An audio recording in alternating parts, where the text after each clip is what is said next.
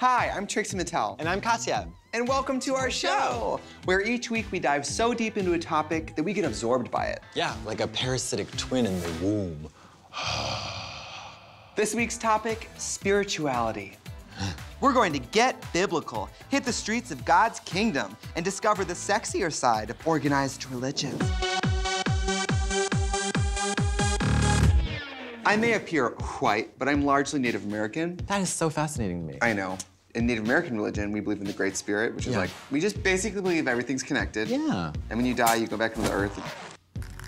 She's not dead, she's still with you. It's like, no, but like, the cells of her body, a carbon that created the person. Rotting. Yeah, it's rotting and it's beautiful. But the life force has moved on. Yeah. Yeah. The life force now keeps my iPhone at above 20%.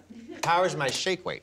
Well, I was raised Catholic, so it's just the same old rigmarole of like boring, stifling, oppressive. Mostly boring, though. I'd always ask my parents, why is this important? They'd be like, it just is.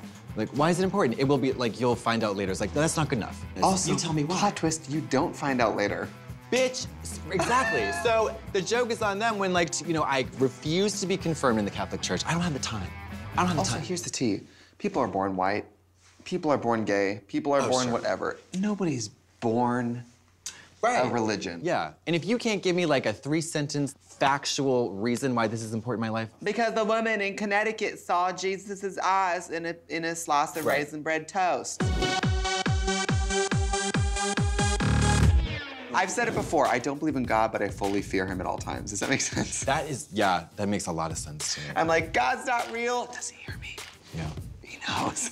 I feel like that's a healthy tension. Right? I do. I think that's what agnostic means, is you don't believe, but you don't deny. You don't deny. Yeah, you don't declare the... If you have no proof either way, who am I to say, there's no proof? It's like I'm open to whatever. Yeah. It's like when people are like, I'm not looking for a relationship, but like, if something happened.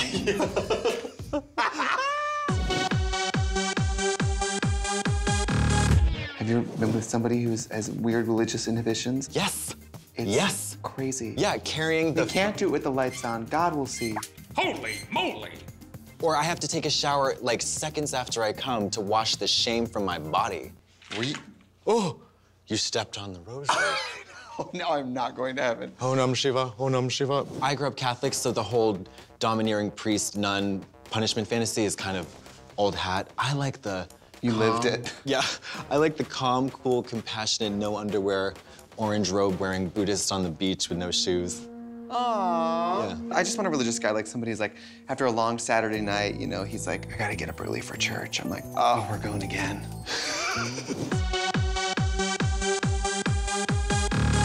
It's easy to be an outsider for us because even religions that accept gay people, it's very like, come on in, we even take your kind. Right. They're never like woven into the fabric of the tradition. Yeah, we're never like, pillars of this. Welcome to church. How much money do you have? And your bubbler is over there. Yeah. Go out back. Don't talk to anybody. Yeah. Yeah, totally. We'll let you know when we need to redecorate the chapel.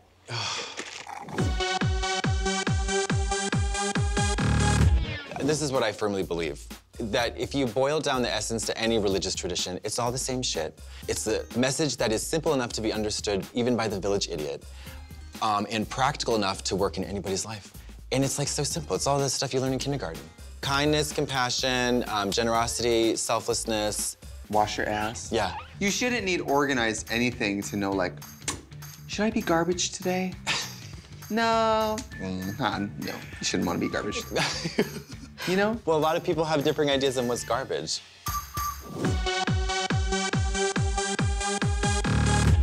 So from Catholicism, I went to Satanism. From Satanism, I went to witchcraft. From witchcraft, I went into like gay witchcraft, fairy shit. There's a lot of witches.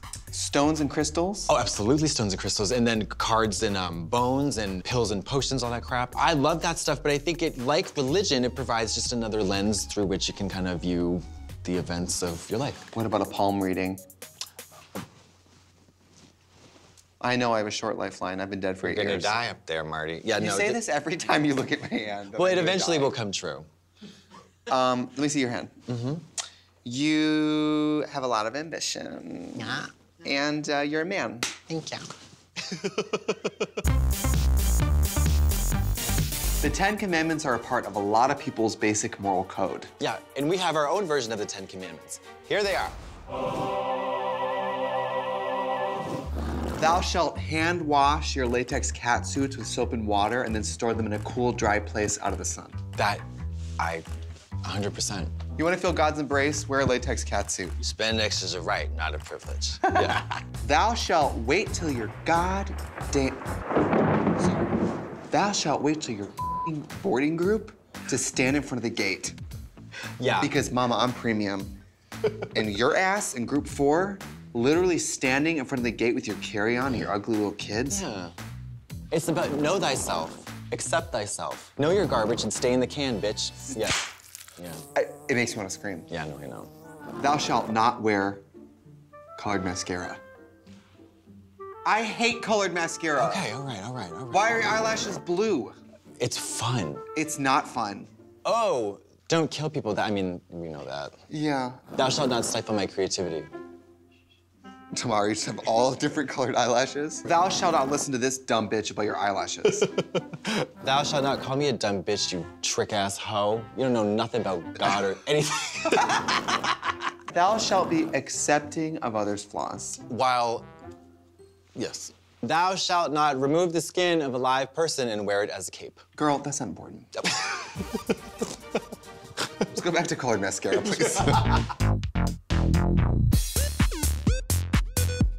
Now, you guys know where we stand with the man, woman, / genderless binary person upstairs, but it's time to hear from you guys. Yep, you've submitted your questions through your youth pastor's AOL page, so let's get to them. This is Asking for a Friend. Is there something sexy about the wrathful Old Testament God compared to the chill God of the New Testament? Oh, yeah. Oh, yeah. I feel like that's the genesis, no pun intended, of all, domineering, vengeful father figure sexual fantasies. At least mine. I don't know what happens in these novels. But it seems like one of them is angry. Yeah. Have you ever worried that God is watching you pull the pads? If there is a God, don't you think that human being, person, woman, has better things to do than to watch me? Speak for yourself. I always switch it up, make it very interesting. Oh, so he's like, I wonder how she's doing it today. Tweaks it on you, you're on a trampoline. I need an audience, but I don't want to be videotaped, so that's perfect for me. And I mean, listen, God would not have made me with this bizarre, scaly appendage if he didn't intend me to yank on it every And on the third day, God made your crayfish-looking dick. Yes. Yeah. That's in the Old Testament. When's the last time you tried to talk to God? I pray all the time. You do? Yeah. But you're not sure if he's real, right? I mean, I don't believe in God in the conventional sense. So, here's the thing. That is talking to yourself. Yes. Okay. Yeah. Just as effective. Just as effective. Oh, completely. Yeah, because you ever try to work out a problem and talk out loud in your bedroom? Yeah. What do I do with the body? All right, I'm on a second-story window. That's not helpful. Yeah. Cults are terrible. But do you think you can be manipulated into joining one? Absolutely. Absolutely. I'm ashamed to admit it, but I probably would have been a victim of Charles Manson. Because the outfits? I don't know, there's like a glamorous... The outfits were cute. What would your ideal God look and sound like? Now that's fun. Well, he's like 6'4", and he has like a lot of body hair, but like keeps it very under control, like keeps it maintained. He drives a Prius because he cares about the environment, but he could afford a nicer car if he wanted one. He plays PS4 every night between the hours 11 p.m. and 2 a.m., and sometimes we play together. No, if there is a God, I would think for me to honestly, he can't look like a person. Because if a God looks like a person, then I'm just like, that's a person. I think God would look like a mixture of all different people. Like Dennis Rodman. Do you know what I mean? He'd be like in a dress with red hair and piercings and but with blue eyes and all different human traits. Yeah, or just like a talking turtle or something like that. Yeah, I like that. And that was Asking for a Friend. Aw, do you like my hat? No.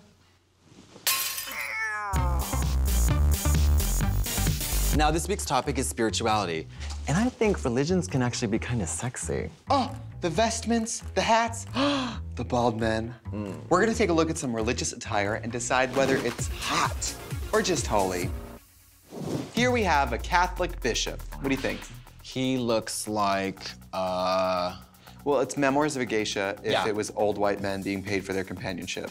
oh my God, that's right. Yeah, He looks like he fashioned a winter scarf as a belt. Yeah, it looks like a cheap knockoff cashmere scarf you get in Canal Street, and you just kind of wrapped it around him like an obi. You know, this is just holy. It's just so safe. And Yeah, it's like lukewarm for me. I'll say just holy. yeah. Next up, a Greek Orthodox priest. I like the shape, I like the hat. It's a little unorthodox. Listen, you came here today. You knew it was gonna happen. I love this. It's Father Christmas by Chanel. Yes, that's exactly what it is. Yes, It's absolutely what it is. designer resort wear. Yeah. It's definitely hot. Hot. Hot, hot, hot. Now this is an Eastern Orthodox nun who is also a nurse. Ooh. How do you feel about candid photography of yourself? Oh, I think this is exquisite. I feel I'm giving beautiful. vulnerability. What do you do for your jowls? You just wrap it up in some stiff, starched, nursey. Hey, I'm nursey looking type for a robes. religious group that'll accept me, but I can't show my neck. Yeah, This is you, girl. It's a definite hot. yeah. This is hot and sexy. Wow, some Hasidic Jewish men celebrating Purim. They look like they're, I'm just gonna say this, they look like they're dressed up as Hasidic Jewish people for Halloween. That print is That loud print and tacky and is wonderful. cool. What's going on the left? Is that hair? Is that supposed to be hair? I think those are the payas, but then it's like a Wait a minute. fur hat. Is that is the ultimate face framing layers. face framing corkscrew? Yeah. Ooh, honey, there's a storm a-coming, honey. It's acid rain. They look fierce. The look is Yeah, hot. it's hot. Hot to Look is hot, try. and at the end of the day, Burning hot up the Jewish streets guys. of Brooklyn. Yep. Now here we have a group of Mennonites. I've seen them in downtown Los Angeles. What do they do? They gave me a free CD A CD of what? of hymnals. I like those little bonnets too. Actually, I love a bonnet. It's Yeah. adorable. When you wear a bonnet all the time and then your husband sees you take your hair down for the first. You're a Mennonite, you take your bonnet out, your husband comes instantly. Show a little ankle and he comes again. I like a people who are dressed sharp and let me listen to hymnals. It's hot for me. Yeah, I agree, but I don't want to them, so it's just holy. And that was Hot or Holy. We're still talking about spirituality this week, and there's a belief that we're all part of a deity's grand design. Yeah, and if that's true, that deity is a pervert because we are disgusting. And so are animals. Because animals, they be So we sent our Bryans out to find out how much people really know about the gross animal kingdom. This is Men on the Street. Guys? You know, a lot of people believe that God made the whole world and all the animals in it. But why did God make the animals so freaky? We're gonna quiz people on the strange world of animal sex. I saw a dog make sex to a tennis racket. Let's go. What do you guys know about animal sex anatomies? You see, I own horses, so Oh, I perfect. have been closer to a horse's penis than I should be. Oh, this is perfect. Oh my God, this is your game. This is your game. Great. Okay, how long is the average hyena clitoris? I'm gonna guess a solid 2 feet. Yes, I feel like it's not even 2 feet long, but The hyena's not even too. you know, the intestine is like 10 feet. But the give or clit's take. not really coiled up in the inside. I mean, maybe No, it is, I don't know. It could be. It It's could a be. hyena. I don't know, 50 centimeters? Oh wow, you really thought that hyena had a... I thought I'd just be dragging along the floor with him. Sorry about the luggage, it's my clit. Yeah, they're not laughing, they're just fatigued. Oh man, I'm gonna say 3 inches. Girl, Bigger than that. It's bigger than that. Gotta dream big. it's actually 7 inches. That C is big. Which is huge. I mean, That's huge. Yeah. that was close to 2 feet. Male porcupines prompt females for sex by doing what? Just sticking their nose up there? I don't know. Close. This one's not too weird. No, this is actually pretty normal. Sticking their quills out? Oh, that's really cute, but no, it's grosser than that. Close? Soaking them in urine. Oh, okay. Have you ever you've No, done that before? I'm not that kind of freaky guy, to be honest with you. I think in the human race, that would have an adverse effect. Well, if you're shy and Yeah. you don't know how to like vocalize your needs, you can just piss on the bed and be like, I'm ready for sex. I thought he was into me, and then he never peed on me. I was like, these are mixed signals. Have you ever been peed on? No. No. No. After mating, the marsupial mouse does what? Licks itself. Licks itself. Yeah. Yeah, well, close. Eats its prey? Takes a nap. Yes, basically, a dirt Dies nap. from a stress-induced immune system breakdown. Sad. If I had a nickel, Can you imagine if people had that and they all just died from like the excitement of the first time? Well, you'd never have to worry about calling anybody back after a booty call. Nobody would have moms. Oh, that's true. Nobody would, yeah, it's a lot of layers. How many vaginas does the female kangaroo have? Female kangaroo? One? Yeah, more than one. Oh, I think it's like 3. How did you know that? It is 3. How did you know that? You think it's 3, you know it's 3. Well, I know it's 3 now. He watches a lot of YouTube. Where are the 3 located? This is my quiz show. Would it be a deal breaker if a beautiful woman you were dating confessed that she had more than one vagina? I Would be will, okay. like, I will feel happy, yeah. It's, happy. It's a good thing, yeah. Yeah. But what lift if it your was in her spirits. neck? Oh, I can kiss better, you know? Yeah. See? Yeah. Perfect. I like your attitude. Banana slugs mate with penises that grow out of their... Forehead. It's where you get dickhead from, no? Out of their head? Yeah. Yeah. Yes, Barbara, you do watch Animal Planet. Dude, don't banana slugs stab each other too to have sex? Oh. Yeah. They don't have any like sex organs. They like, and they're all the same sex.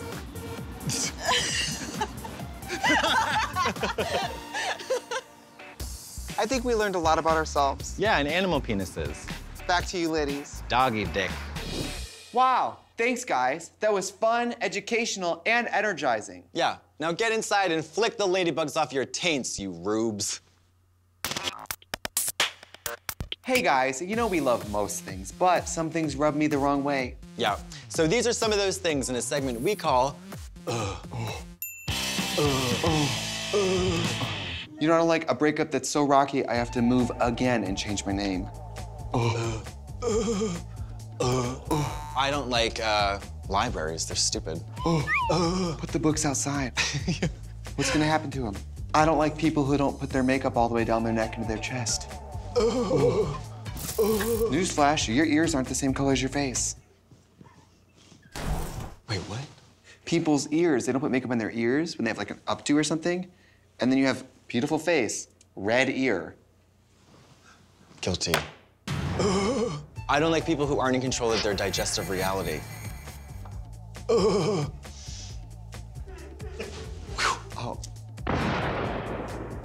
I don't like pulling out.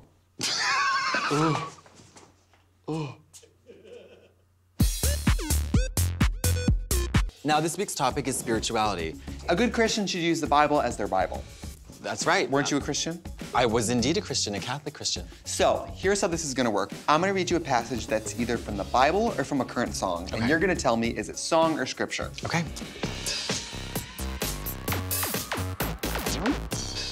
Greater love has no one than this, to lay down one's life for one's friends. That was a song. Not unless it's by a pop artist named John 15:13.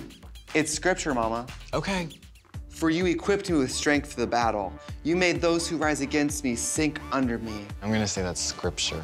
Yeah, it's scripture, girl. It's Psalm 18:39. Psalm. It's Psalm. Psalm. He was a psychologist. Then thou shalt cut off her hand, thine eye shall not pity her.